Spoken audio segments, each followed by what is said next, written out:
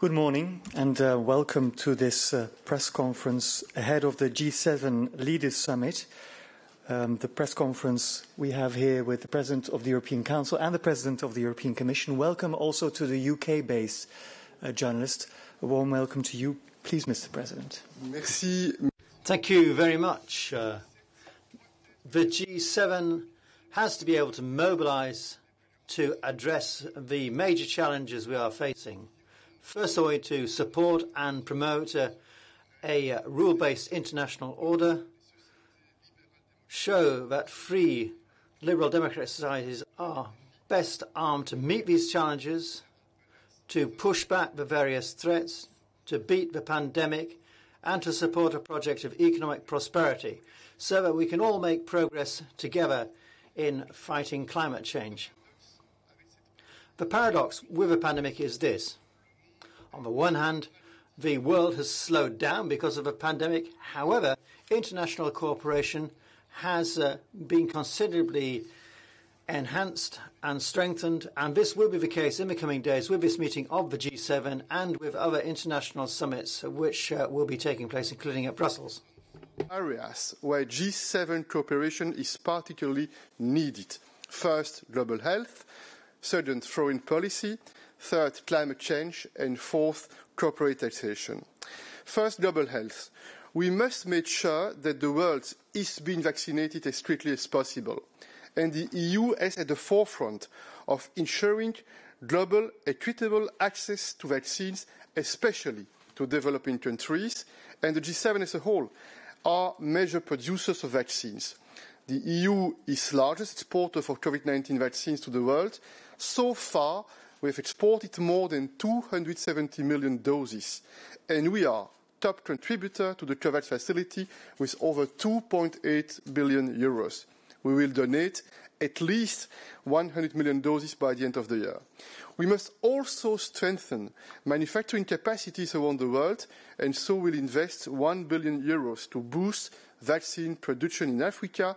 We are also ready to work in Latin America and to develop projects in this part of the world. The question of intellectual property rights will likely be raised in this context.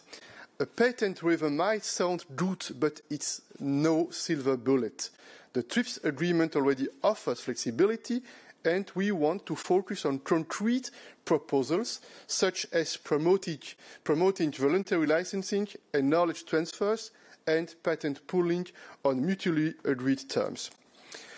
G7 leaders will also discuss how best to prepare for future pandemic, building on the Rome Declaration. And this idea of a treaty is now supported by more than 60 countries. The World Health Assembly has just decided 2 weeks ago to start examining such a treaty. It has taken the unprecedented decision to convene a special World Health Assembly in November to legally decide on the launch on formal negotiations. Second important topic, foreign policy.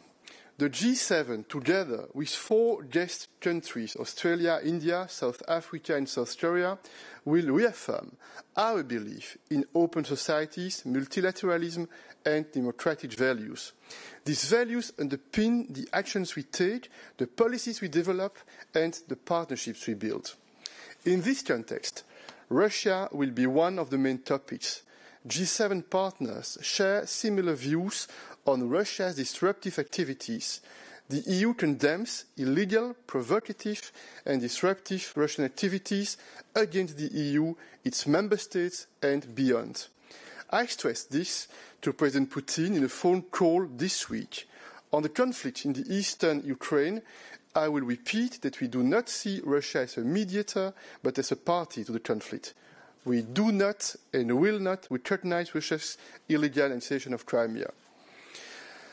At last month's European Council, EU leaders took rapid action against the authorities in Belarus for the forced landing of a flight.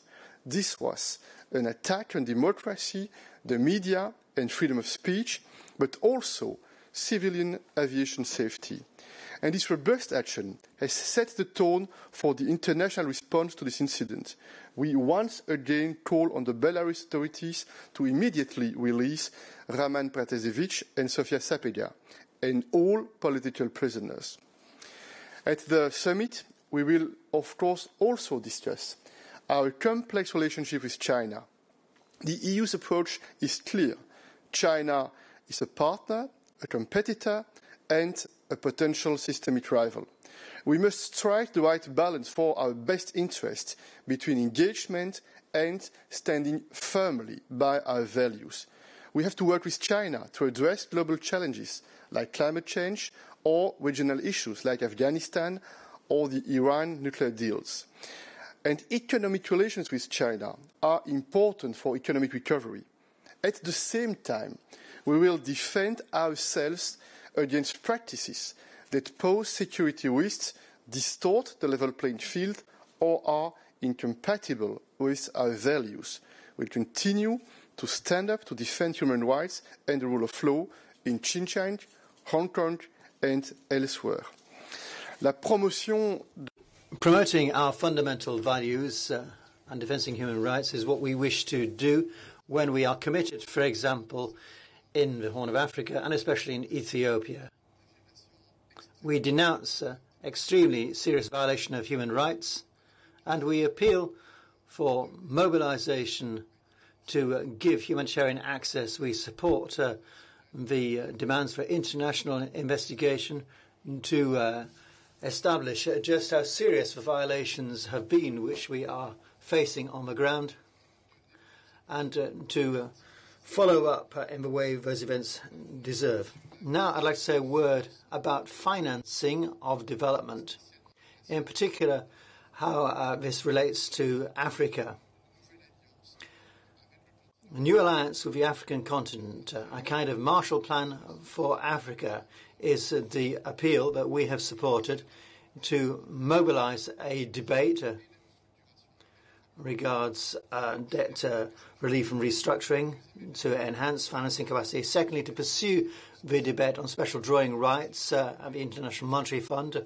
We need to be several of us in pushing for the 100 billion to be reallocated to the African continent, but also we have to be committed to support all efforts to enhance governance, to make sure the mobilization of resources be more directly at the service of development projects and social cohesion in the African continent. A few brief words about our commitment to the climate. You know that this is at the heart of our EU priorities. You also know that we have been constant, tenacious, determined in keeping climate change at the top of the agenda, strengthening our 2030 objectives, becoming carbon neutral, and so that we have more prosperity thereby and that we can guarantee respect for our planet. Biodiversity remains a subject we're also committed to, and also we'll have an opportunity to discuss that important matter. So by way of conclusion, as you will have understood, there are three key issues as we see it for this summit. Firstly, to restate our democratic values, the rule of law, to restate our ambition as democratic states to take action, not just to react, to take action to promote our values. Secondly, to work together on the ground in the areas of prosperity, international taxation, corporate taxation. Progress has been made thanks to a meeting of the G7 finance ministers, the question of leveling playing field, the carbon price.